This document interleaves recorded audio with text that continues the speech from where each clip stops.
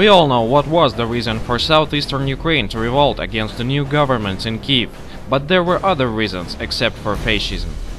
The problem started when former President Yanukovych refused to sign the EU Association Agreement in September 2013.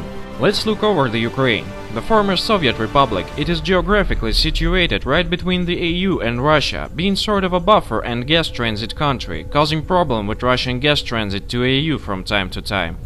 Ukraine had a strategic location in Black Sea and also has the great amount of natural resources.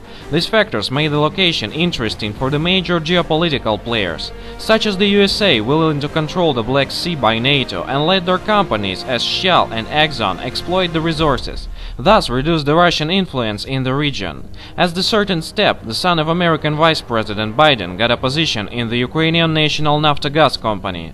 From the other side, EU tried to expand their economic sphere to Ukraine, making it the more convenient market for selling their production, often made from the Ukrainian raw materials. In the situation, the Western communities have performed the propagation of the European idea, sponsored Ukrainian politicians and fed neo-Nazi gangs to lead the riot of Maidan. Nazi groups became the leading power for the anti-Yanukovych protest, and they kick off the Maidan everyone who had liberal or leftist position. The plans of Euro-American bigwigs were perfect, except for they did not take the diversity of people of Ukraine into account.